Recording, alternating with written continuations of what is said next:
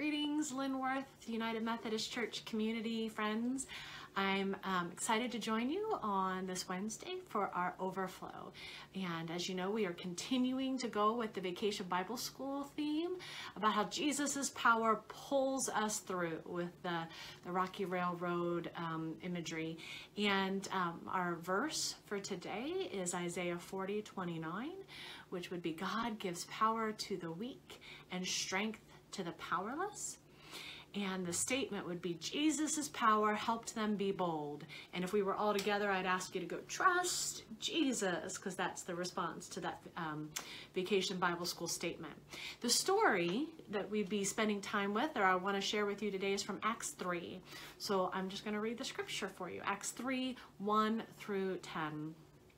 One day, Peter and John were going up to the temple at the hour of prayer at 3 o'clock in the afternoon. And a man lame from birth was being carried in.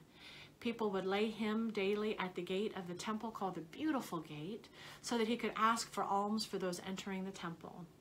When he saw Peter and John about to go into the temple, he asked them for alms. Peter looked intently at him, as did John, and said, "Look at us." And he fixed his attention on them, expecting to receive something from them. But Peter said, "I have no silver or gold, but what I have I give you. In the name of Jesus Christ of Nazareth, stand up and walk." And he took him by the right hand and raised him up, and immediately his feet and ankles were made strong. Jumping up, he stood and began to walk, and he entered the temple with them, walking and leaping and praising God. All the people saw him walking and praising God, and they recognized him as the one who used to sit and ask for alms at the Beautiful Gate of the temple. And they were filled with wonder and amazement at what had happened to him. I invite you to reflect on that story for a moment and enjoy this offering of music.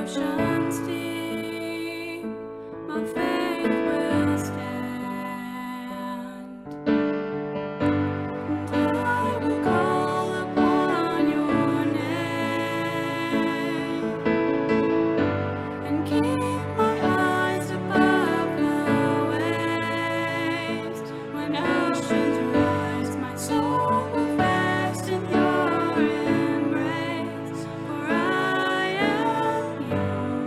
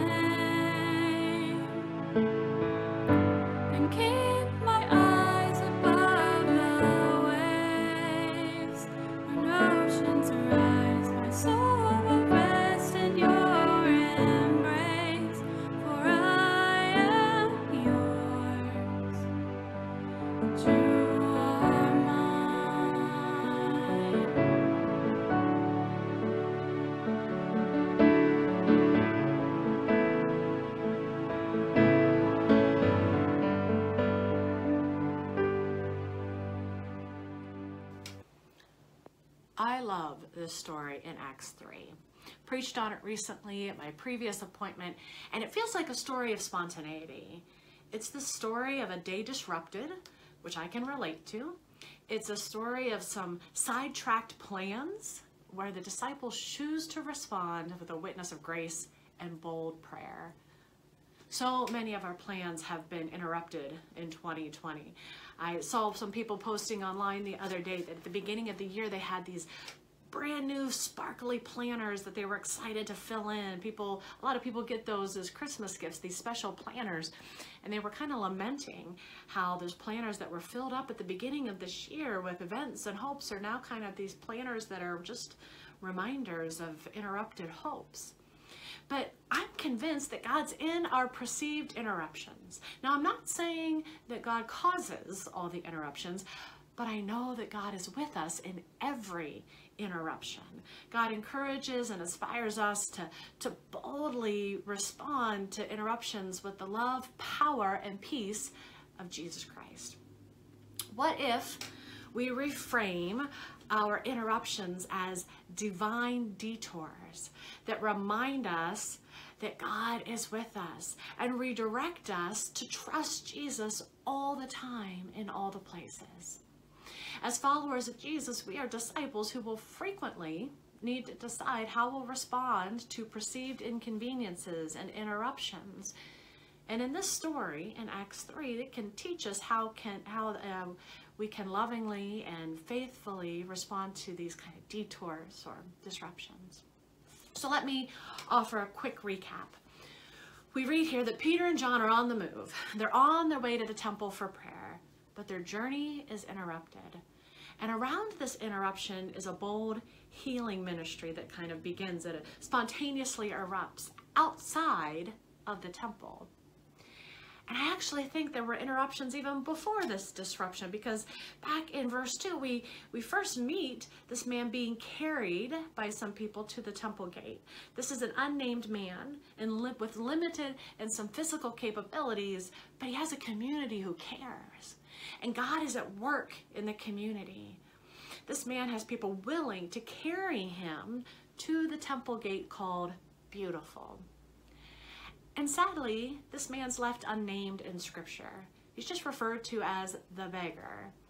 But I believe it's important to spend time with the unnamed biblical characters, because we can often maybe see ourselves in their stories or learn things or have God revealed through these unnamed character stories.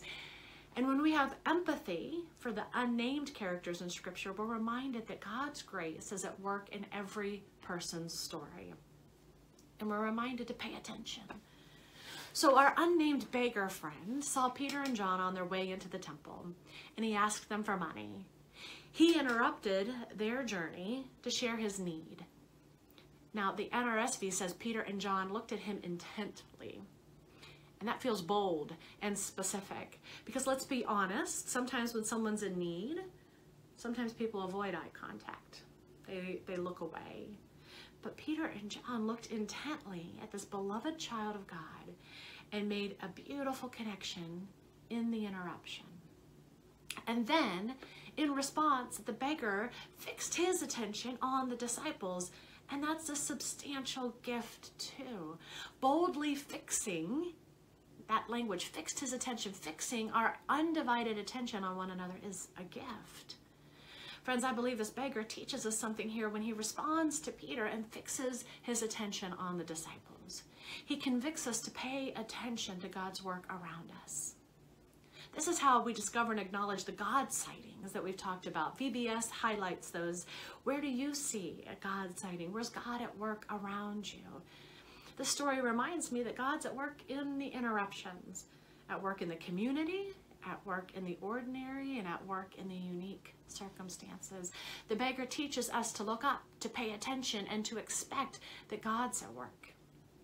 But I also love how this story goes beyond expectation. It surpasses any expectation.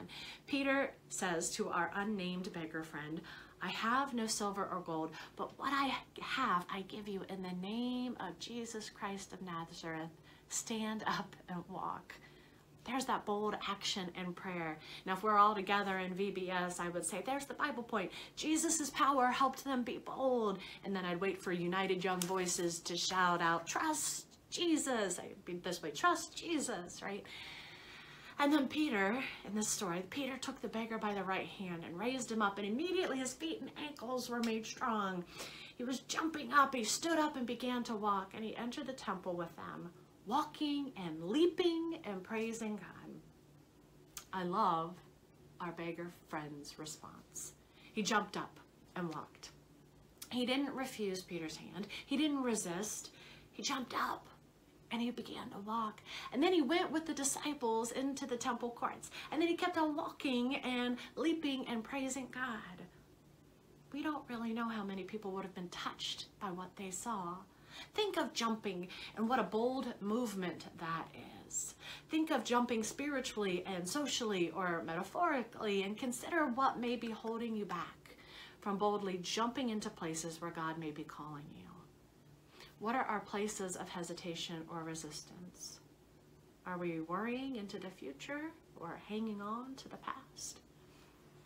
How can we be a little more like the beggar and jump up and walk in faith, leaping and praising God for who God is as creator and redeemer and sustainer? Friends, there is freedom in the beggar's response, and his reactions led to hope for others, because other people see how he was transformed. They saw healing and bold action. The community around them noticed the transformation, and they were filled with wonder and amazement.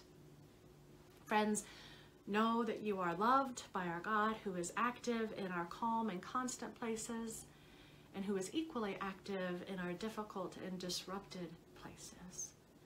Be encouraged and know that God's grace will provide for us to be bold as disciples of Jesus. Let me pray with you. Join me in prayer. Gracious God, we thank you for your ongoing, constant, loving presence. Thank you for disrupting our journey, or being there in the disruptions. Thank you for reminding us that we are never alone. Jesus, help us be bold, boldly compassionate, boldly kind, boldly willing to interrupt injustice and illness with your love and your healing. By your Spirit, strengthen our faith, surround us in your peace that passes understanding. In the name of Jesus Christ we pray, amen. Okay friends, this song is all about God's power, and it's called the Power Shuffle. Make strong muscle arms for power. Yeah, just like that. So it starts like this. You're gonna kind of sweep out to the side. I feel it in the air right now, and you're gonna look.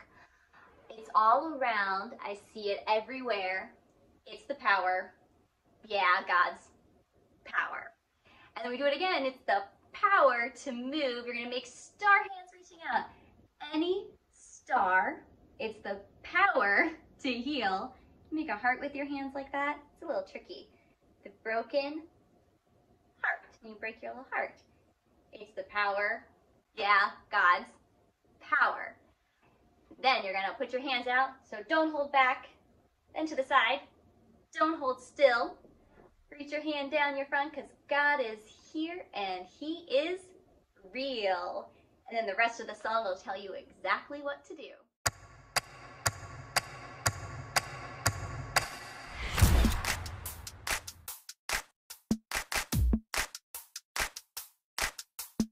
I feel it in the air right now. It's all around, I see it everywhere. It's the power. Yeah, yeah, God's power. It's the power to move any star. It's the power to heal your broken heart. It's the power. Yeah, God's power. So don't hold back, no, don't hold still.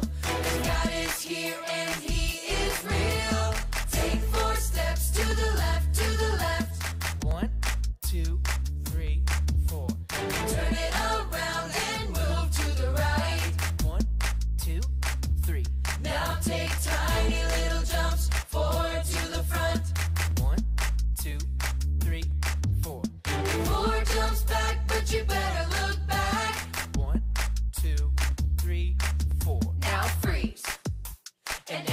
everybody clap your hands.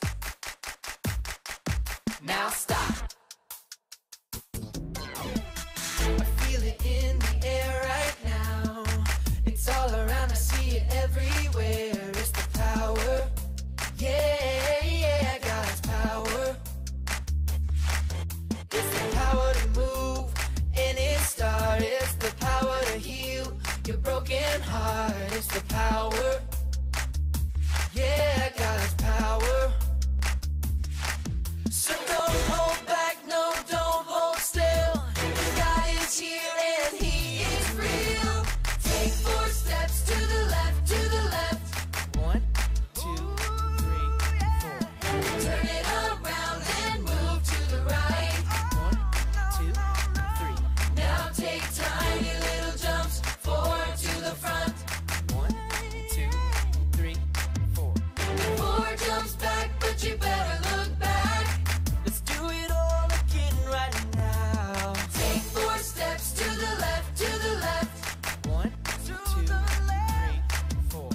Turn it around and move to the right. 1, 2, 3. Now take tiny little jumps forward to the front. 1, 2, 3, 4. 4 jumps back, but you better look back. 1, 2, 3, 4. Now freeze. And everybody clap your hands. Now stop.